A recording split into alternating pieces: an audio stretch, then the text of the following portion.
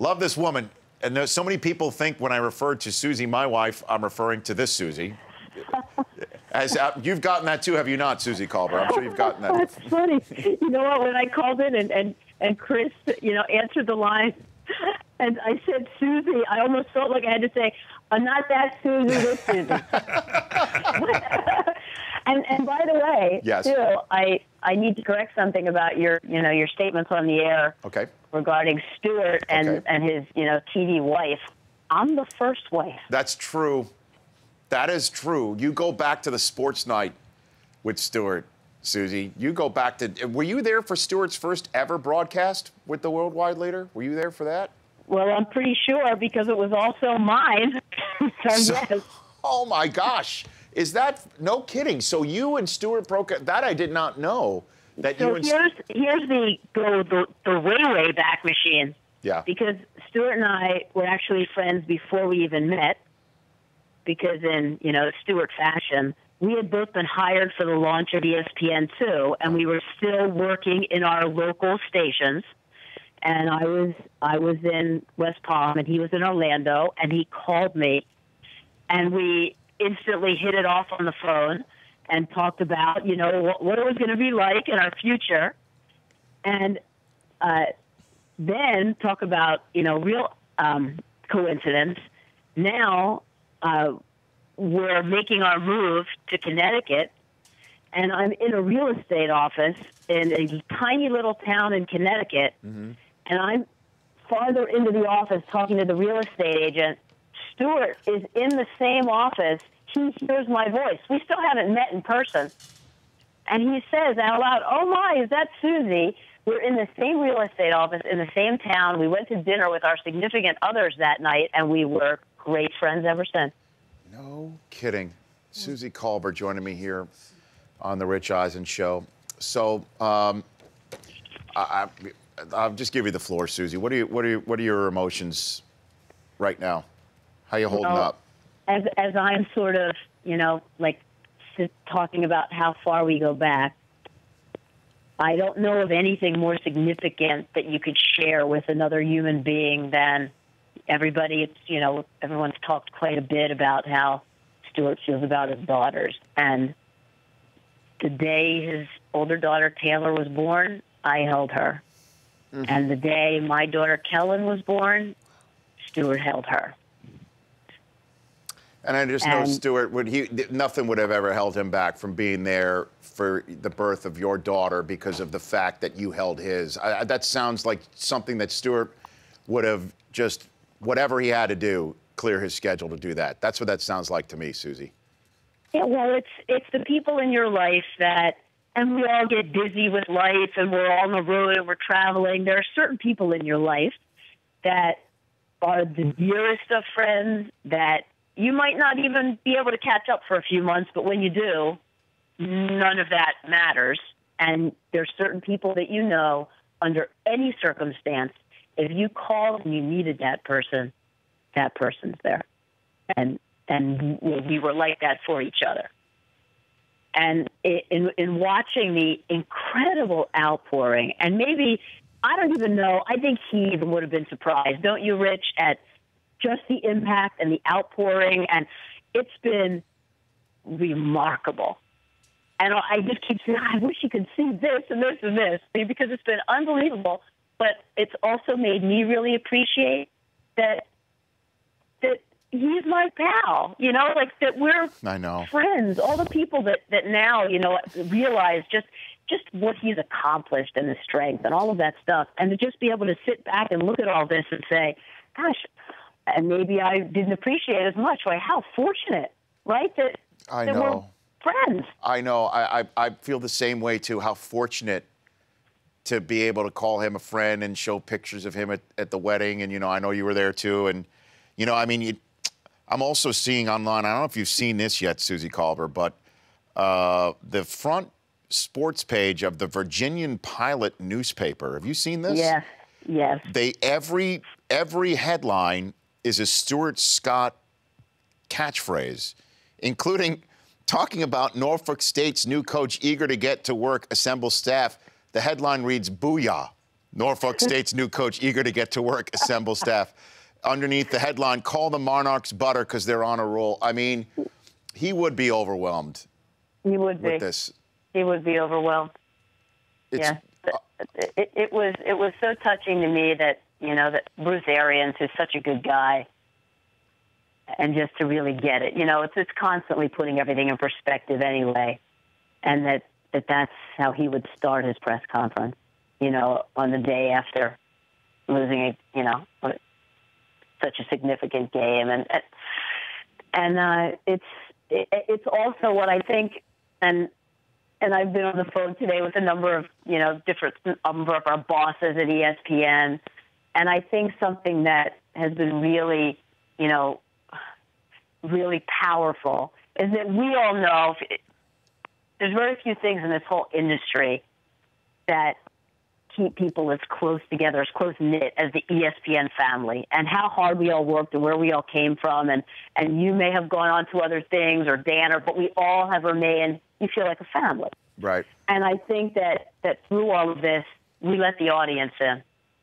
Over the last 36 hours, I think the audience has gotten a chance to see that and share that how we all feel about each other and how tight knit and that is a great thing always about ESPN in times of real heartache, and that it's a remarkable place to work and for remarkable people, and I'm glad the audience has gotten to see that too. Yeah, I was when I first got there, I saw that firsthand with the awful, untimely passing of Tom Mees, Suzy. I remember seeing that firsthand, and I didn't know Tom. I had just gotten there just a couple of weeks or months before, and I saw that, and I got a text from Charlie Steiner yesterday saying essentially that this brought back that horrible memory for him, essentially having to announce Tom Mees' passing on television, and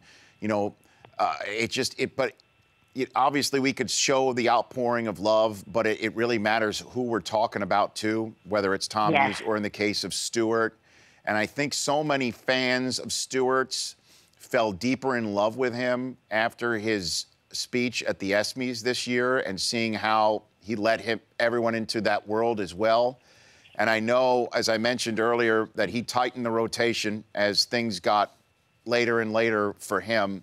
You were part of that inner circle for many reasons, including the fact that you were filling his chair on Monday Night Football. And I'd love for you to somehow, some way, let fans know how he was facing all of this from your perspective, Suzy.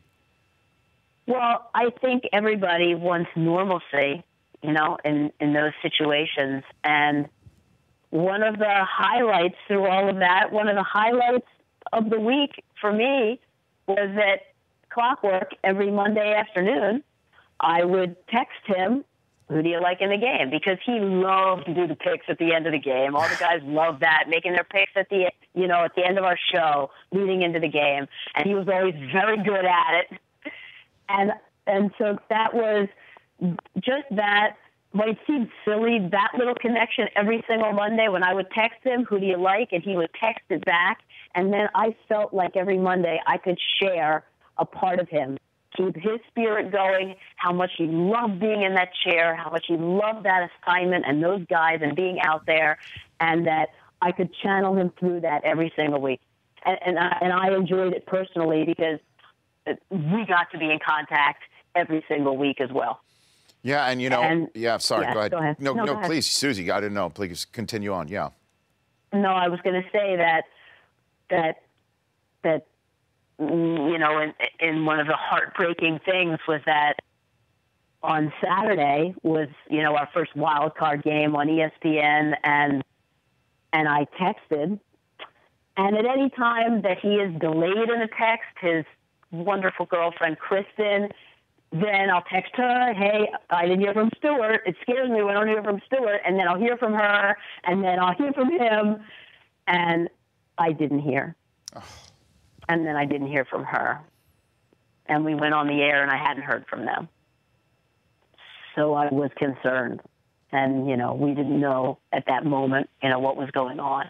But I sensed it. I was talking with Dan earlier before, and Dan was talking about just how competitive Stuart was. And that's probably why he loved picking games, because he wanted to show everybody he was as good at it. It doesn't matter what Hall of Famer he was going up against or what Super Bowl champion he was going up against. He was going to beat them in that competition, too. That sounds like Stuart. Absolutely. And so one week of the season, I don't remember which game it was, I just sort of, whatever I had, like my conviction about it, and I said on the air, you know, Stuart wants this, but I want that, and I was wrong.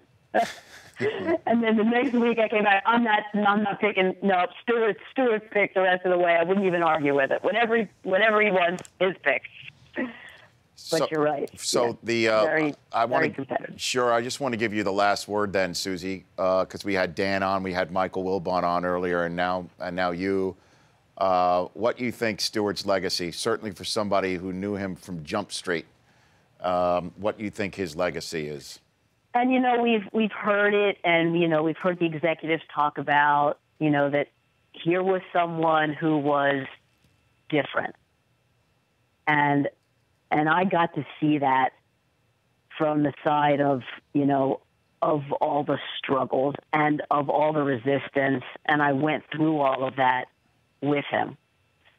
And I don't know if I even appreciated it as much then as I do now. For him to stick with what he really felt he wanted to be, the image he wanted to create, I admire that so much. Because at the time, it was really tough. And for him to have accomplished all he did and to see it, you know, to see it all come pouring out and back yesterday. It's amazing. Suzy, I love you. Thanks for calling in. I appreciate you too, it. Rich. Same from my Suzy as well. Yes. Tell her I love her too, and the kids. And same. Yeah, go great ahead. to be with you. Yeah, squeeze Kellen. Give her a nice hug, but I'm sure you do that all the time. Yes. You take care. And Suzy Kolber. The Rich Eisen Show, weekdays at noon Eastern. On Audience. Great friends ever since. No kidding. Suzy Kolber joining me here on the Rich Eisen Show. So I'll just give you the floor, Suzy. What are your emotions right now? How you holding up? As I'm sort of, you know, like talking about how far we go back, I don't know of anything more significant that you could share with another human being than everybody. It's, you know, everyone's talked quite a bit about how Stuart feels about his daughters. And the day his older daughter Taylor was born, I held her. Mm-hmm. And the day my daughter Kellen was born, Stuart held her. And I just know Stuart, nothing would have ever held him back from being there for the birth of your daughter because of the fact that you held his. That sounds like something that Stuart would have just, whatever he had to do, clear his schedule to do that. That's what that sounds like to me, Suzy. Yeah, well, it's the people in your life that, and we all get busy with life, and we're all on the road and we're traveling. There are certain people in your life that are the dearest of friends that you might not even be able to catch up for a few months, but when you do, none of that matters. And there's certain people that you know, under any circumstance, if you called and you needed that person's there. And we were like that for each other. And in watching the incredible outpouring, and maybe, I don't even know, I think he even would have been surprised, don't you, Rich, at just the impact and the outpouring, and it's been remarkable. And I just keep saying, I wish you could see this and this and this, because it's been unbelievable. But it's also made me really appreciate that he's my pal, you know, like that we're friends. All the people that now, you know, realize just what he's accomplished.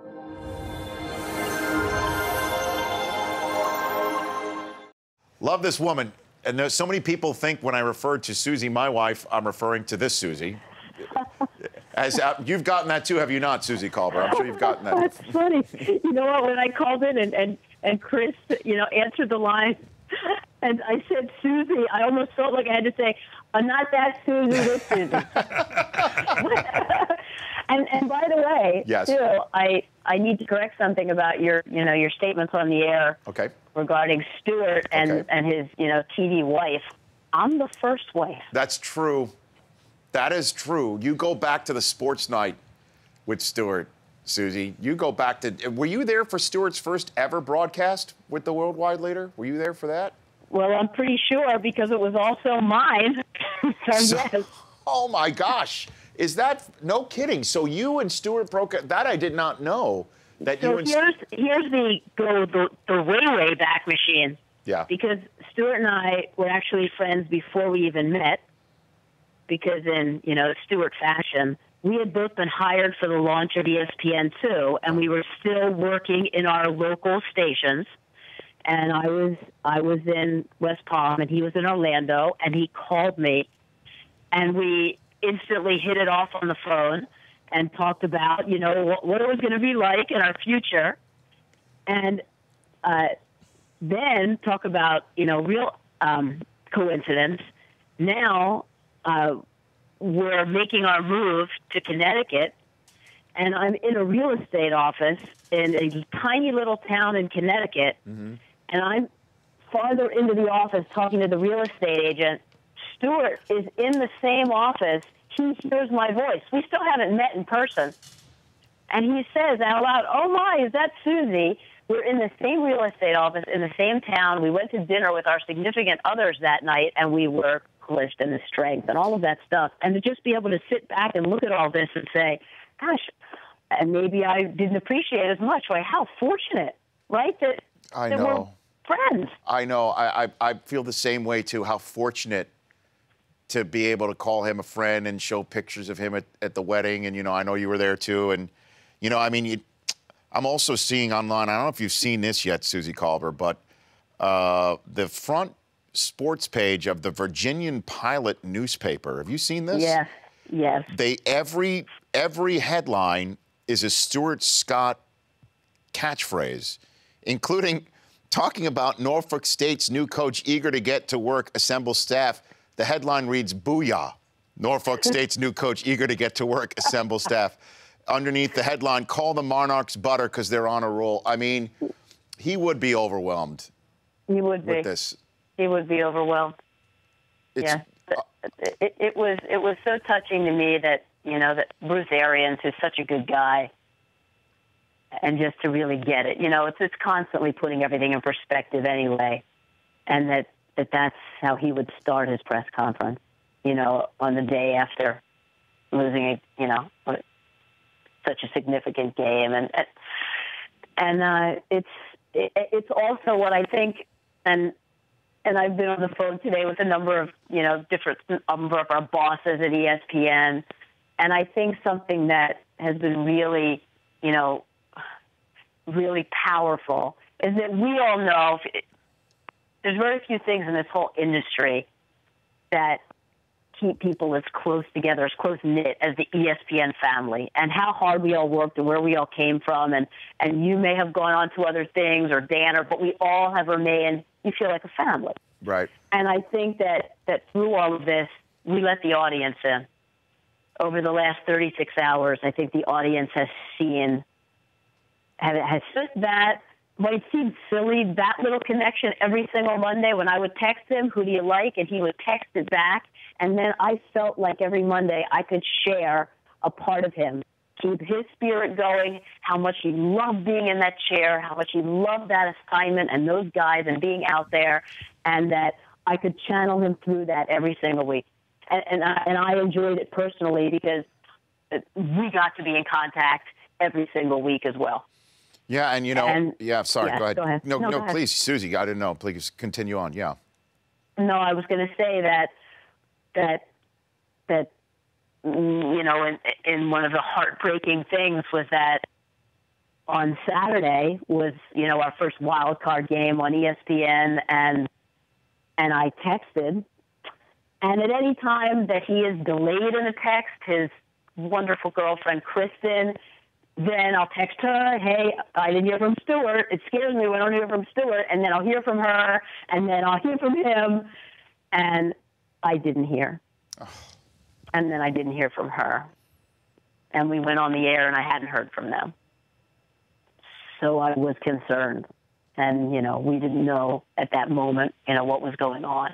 But I sensed it. You know, I was talking with Dan earlier before, and Dan was talking about just how competitive Stuart was. And that's probably why he loved picking games, because he wanted to show everybody he was as good at it. It doesn't matter what Hall of Famer he was going up against or what Super Bowl champion he was going up against. He was going to beat them in that competition, too. That sounds like Stuart. Absolutely. And so one week of the season, I don't remember which game it was, I just sort of, whatever I had, like my conviction about it, and I said on the air, you know, Stuart wants this, but I want that, and I was wrong. And then the next week I came back, I'm not picking, no, Stuart picked the rest of the way. I wouldn't even argue with it. Whatever he wants, his pick. But you're right. He has gotten a chance to see that and share that how we all feel about each other and how tight knit and that is a great thing always about ESPN. In times of real heartache, and it's a remarkable place to work and for remarkable people, and I'm glad the audience has gotten to see that too. Yeah, I was when I first got there, I saw that firsthand with the awful, untimely passing of Tom Mees, Suzy. I remember seeing that firsthand, and I didn't know Tom. I had just gotten there just a couple of weeks or months before, and I saw that, and you know, I got a text from Charlie Steiner yesterday saying essentially that this brought back that horrible memory for him, essentially having to announce Tom Mees' passing on television, and you know, obviously we could show the outpouring of love, but it really matters who we're talking about too, whether it's Tom Mees or in the case of Stuart. And I think so many fans of Stuart's fell deeper in love with him after his speech at the ESMYs this year and seeing how he let everyone into that world as well. And I know, as I mentioned earlier, that he tightened the rotation as things got later and later for him. You were part of that inner circle for many reasons, including the fact that you were filling his chair on Monday Night Football. And I'd love for you to somehow, some way, let fans know how he was facing all of this from your perspective, Suzy.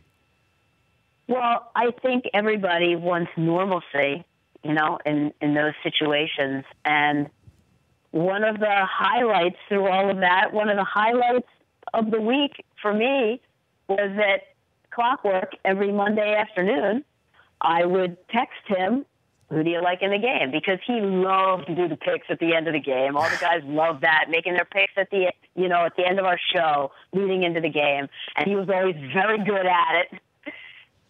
And so that was